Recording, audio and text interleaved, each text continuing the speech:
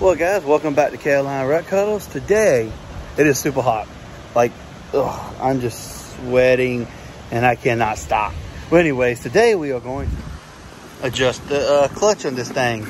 Ever since I put the clutch kit on it, the thing just takes off as soon as you shift up. It shifts hard, so we're gonna go ahead and walk on getting it adjusted. It is way too hard.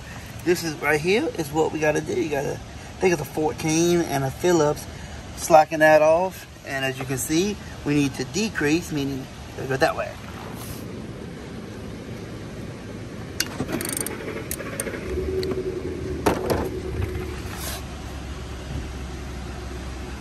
Now, you just twist. What I was told was just to twist it. Don't take it off, but twist it all the way. Now you get the Phillips screw, not Phillips, flathead. Where'd it go? Oh, there it goes. And now you're just going to decrease it. Okay guys, so you're gonna twist the Phillips head. You just keep twisting it counterclockwise.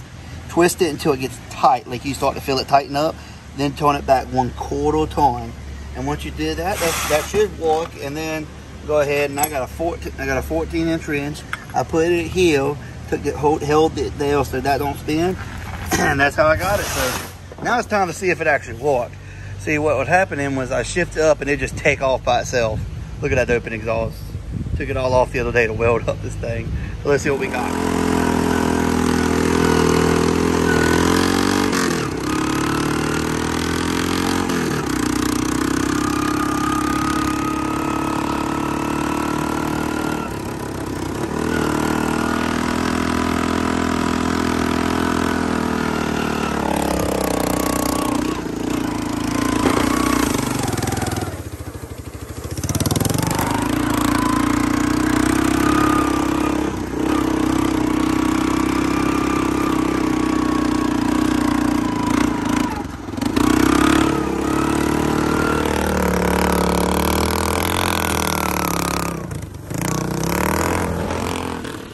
Well, ladies and gentlemen, that's all you got to do.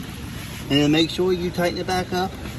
I like to use an open-end ratchet wrench or 14-inch wrench. So that way you got to hold the screwdriver on it while you torn it. Once you're torn, and then you're pretty screwed. Well, guys, that's it for this.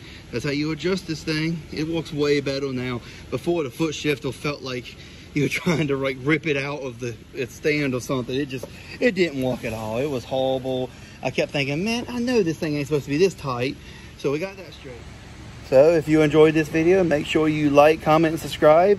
And be prepared for more. We're going to go ahead and take this thing out there and go find some mud. But I think we're going to go in a pond tonight. I've never actually tried out the entire length of this snorkel. And it's, let's just say, it's pretty tall. I'm about 5'10", so it's almost 6 foot tall. So we're gonna go ahead and take this out tonight and try it out. So make sure you stay tuned for that video, and see y'all on the next one.